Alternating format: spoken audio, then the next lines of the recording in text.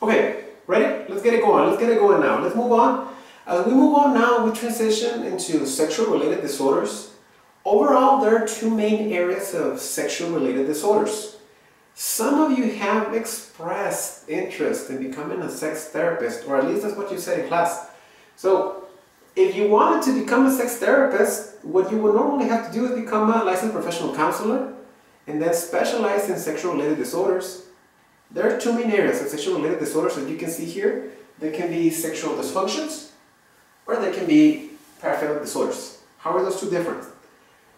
Sexual dysfunctions have a little bit more to do with sexual responses, how your body mostly responds. And if we take into account deviance, distress, dysfunction, the 3Ds of psychological disorders, well, those body responses become dysfunctional over time and are impeding your normal sexual response system. For example, for men, you have erectile dysfunction, which is very, very common. It can be so common out of dysfunctions that exist that it's established that men, about 90% of men may experience at least once in their lifetime a small problem with an erectile dysfunction. This, by the way, means that you cannot get an erection, and there can be a lot of different factors behind it. Maybe low testosterone, maybe an injury to the genital area, might be stress, anxiety, a series of factors. For example, a sex therapist would know if this problem is psychological or physical. For example, when we men go to sleep at night and our brains go through the sleep cycles, naturally we tend to have an erection in the middle of the night. If a man cannot get an erection while trying to have intercourse, but the man can have an erection while sleeping, then you know that the problem is psychological, not physical. You see what I mean? For women, one of the most common disorders is female orgasmic disorder. How common can it be? There was a big massive survey taken by the Kinsey Institute, which is like the main sex-related research institute that existed in the United States, based in Indiana. On a big survey that was conducted, they established the conclusion that about 20% of women have rarely, this is 20% of women that are sexually active, or that have been sexually active, rarely or never have experienced an orgasm.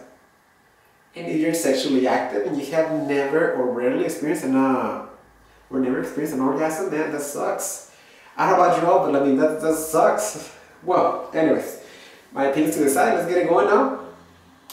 Here, what is very interesting about those sexual dysfunctions, hypoactive sexual disorder, which is a lack of sexual interest or a lack of desire, hypoactive, is considered a sexual dysfunction.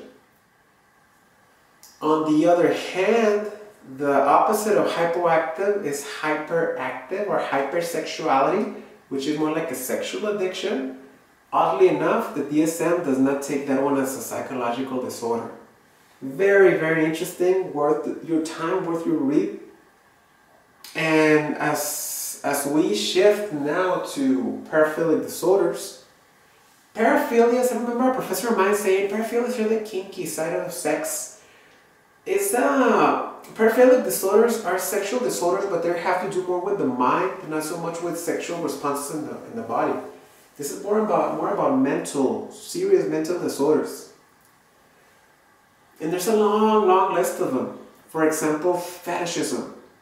What happens with people that have odd fetishes? What happens with people that are so intrigued and so driven by feet? What happens to people that are into things that are not normal? What happens to people that are into statues? What happens to people that are into shoes? What happens to people that are, I told you a thing before, the most odd one that I ever read of was a guy that was into bicycles. Why? And then some of those become very serious. If you have zoophilia, which is a sexual attraction to animals, that's very serious. Necrophilia, which is a sexual attraction to bodies, to corpses, that's very serious. And then you might have heard about pedophilia, sexual attraction to children. Those paraphilia become very serious. There's a long list of them. Some of the most common ones are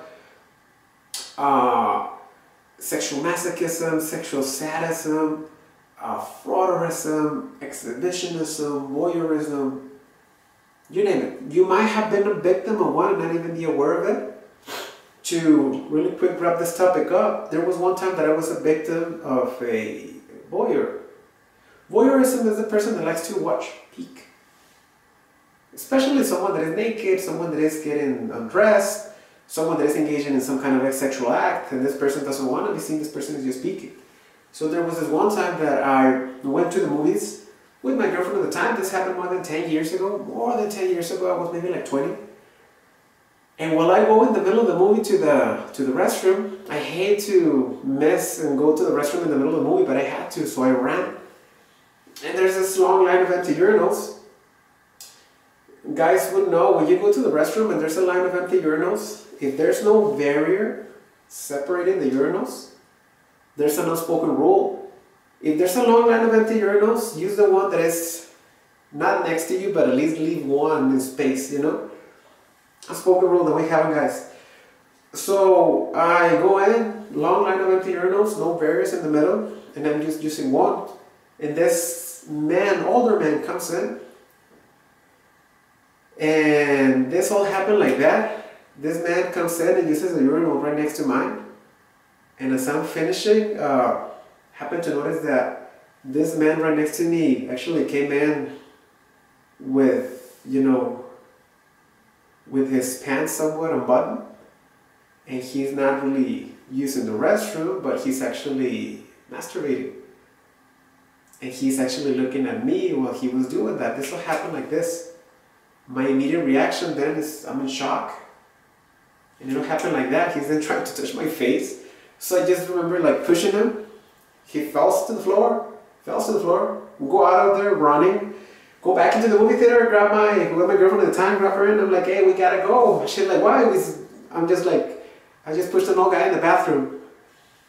She didn't do anything about it afterwards. So that is very serious. I'm a 20-year-old guy that someone could fend off this, but what happens if instead is my 10-year-old self? Those dysfunctions can be very serious. They should not be taken lightly, but it's very hard for a person with a paraphilic disorder to seek help, when it's much more common to see a person with a sexual dysfunction to seek help. If you become a sex therapist, those cases will be more common, while those ones over here will be the most challenging ones.